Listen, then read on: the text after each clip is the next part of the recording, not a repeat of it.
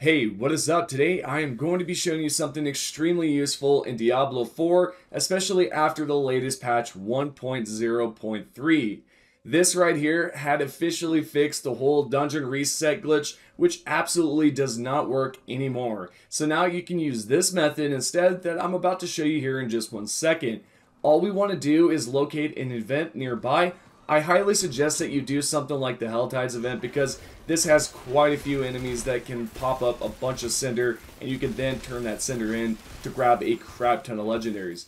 Not only that, this is great because we are also going to pick up a bunch of obol. The reason why I'm discussing this again is because quite a few players do not know about this still. And not only that, I'm also going to be showing something a little bit different here that you can try out to help reset these events a little bit faster using this method today. Now, with that information to the side, we are now going to talk about how to do this properly. You want to activate an event that's something like this, which is called the Wicked. This right here has quite a few waves, as well as there's also the other event where you may need to go around taking out a few towers or whatnot. What's great about this is that you can grab a crap ton of cinder, as I just mentioned before. Not only that, there is the potential chance that legendaries will drop here as well. Now, this is not where the legendary method is going to come in hand. I will explain that here shortly. We are just going to go around here taking out each enemy until we get down to the last part. Once you have done so, you can then take out the boss, and then once you do take out the boss, grab all the stuff around you. This can be the cinder, legendaries, rares. Grab whatever you can and kind of sort through it, right? Because if you have some good rares, you can keep that. But what I recommend is that you just scrap most of it if the rolls are just crap.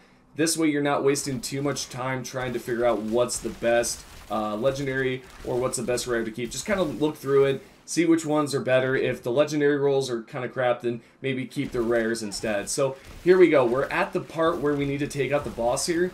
All we're going to do is just finish him off like so, and then you just want to grab the chest. Also, if you want to know what my build is, I will let you guys know over there at the Discord. I'll post it there in the helpful section, so feel free to join the Discord and follow the Twitter. Actually, don't even do that because I think Elon Musk kind of screwed that Twitter thing up. Yeah, but yeah, anyways, here we are. We're picking up the loot, and now what we're going to do is then exit out of this place by simply clicking T on the keyboard or down on the D-pad. So once you're at the town, you can then do a 180. We are going to go straight through the portal. Once that's been done, you should see that the event has popped up. You can rinse and repeat this as much as you like. The only reason why you would want to do this is mainly for the obol. Of course, you can do this during the Helltides event just to pick up that cinder. It's obviously a choice, but first and foremost, try to grab the cinder and then grab the obol, of course, so this way you can then cash that in. But other than that, this is how you do this method. You can rinse and repeat this as much as you like, grabbing a crap ton of legendaries, gold, as well as some rare items that you can sort through and possibly even trade if you're not, too excited about it. This is why I prefer this method over a lot of methods in order to grab a bunch of legendaries. Sure, you could go into a nightmare dungeon and essentially just farm that a bunch of times to grab legendaries and unique items. I myself actually prefer this method right here where I can go into a Helltides event, farm a crap ton of these cinders by using this method, then heading over towards mystery chests and grabbing a crap ton of legendaries that way.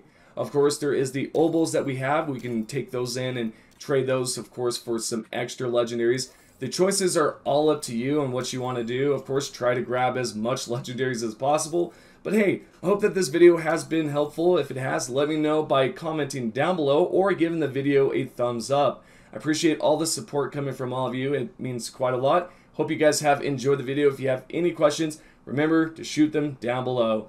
Thank you to everyone, and see you all in the next one.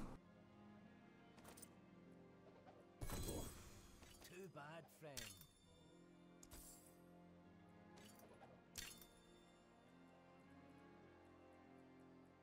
Well, there's something special.